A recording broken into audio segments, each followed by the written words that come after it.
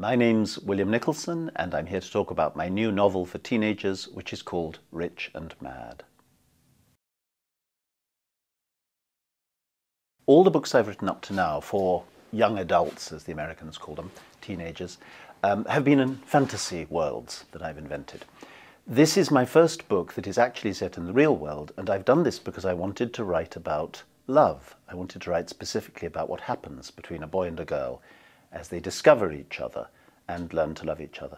I am one of those people who's always wanted to be a writer from the age of 5, but it's very difficult to make a living as a writer. So when I was coming out of university with one completed novel behind me and another novel in my brain, I went into the BBC and I worked in television for many years and continued writing novels, all of which failed. So anybody who's interested in becoming a writer should know that it can be a long, hard slog.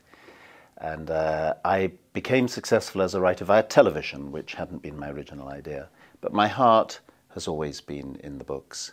And I came back into book writing via writing for young people, rather to my surprise. And this is my latest book. When I decided to write a love story, obviously I had to decide who are my main characters and why, if you like, do they not love each other? Because if you've got a story, a plot, you've got to have something stopping people loving each other before they end up loving each other. And the way I went, which was typical of me, and anybody who's read my books will recognize this. The boy is rather shy, rather timid. He's not a pushy, hot kind of guy. And the girl, in her own way, is quite insecure, and she's not a gorgeous, hot, cool totty. She's an interesting, thoughtful, attractive but not gorgeous girl. So in a sense, they're the male and female equivalent of each other. And being not the coolest kids on the block, inevitably the people who they yearn after are the cool kids. And so you've got a story where Rich is obsessed with gorgeous Grace, a girl in his year, and Maddie believes that she's got something going with Joe Finnegan, who's really terrific. And they are in fact both mistaken. And what happens humiliates them. And in the process of being humiliated and hurt and made to feel they're useless, they befriend each other. And in the process of befriending each other, they discover each other. And without even realizing it, the friendship gradually turns into something more. What I've tried to do is to weave in and out of that plot all sorts of insights about love and what makes love work, what makes attraction work, why we make the mistakes we do. But I realized that I couldn't do that without going into the sexual side of their feelings. I can imagine some parents or teachers saying, why write for 13-year-olds and up about sexual activity? They're not ready for it. Why expose them to this? I think that's not true. I think our teenage children are exposed massively to sexual images all around, on the streets, in advertisements, in their culture. They're also, and a lot of people don't realize this, exposed to it on the internet, and pornography on the internet is freely available, and my information is that practically all teenagers have at least had a look. The boys a great deal, the girls a little bit for curiosity. So we're not talking about innocent children frolicking in the countryside. We're talking about kids who are puzzled about this thing called sex, which they're waking up to. And what is there on offer for them? There's very little that actually tells them the truth about sexual experience. And what I wanted very much was to write about love in sex, how love transforms sex, rather than leaving the field to the loveless pornographers.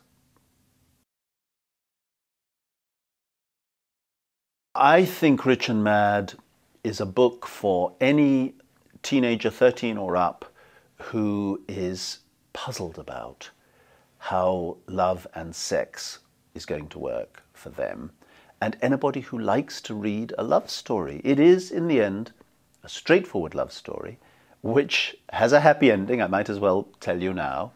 And I think that kids who are wanting to know the truth about love as opposed to the celebrity version or the pornography version will really enjoy Rich and Mad.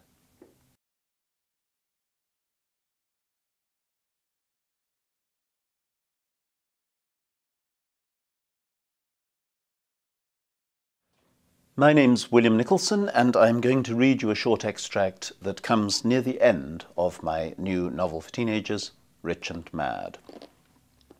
They were so close that Maddie could feel his heart beating and the shivering all down his body.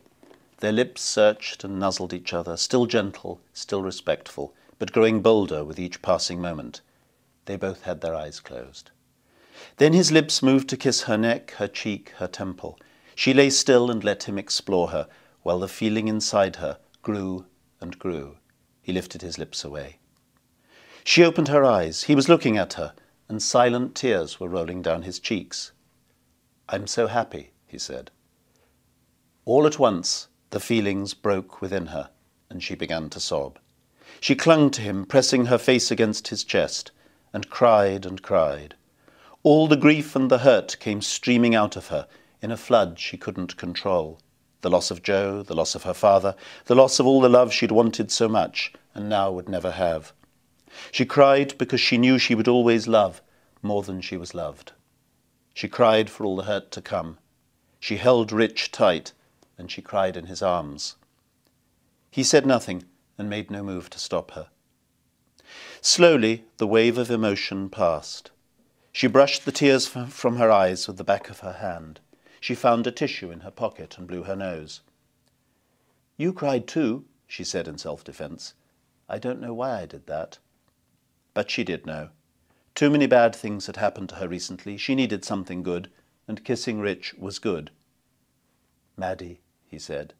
He kissed her softly. "Yes," she said. "Me too."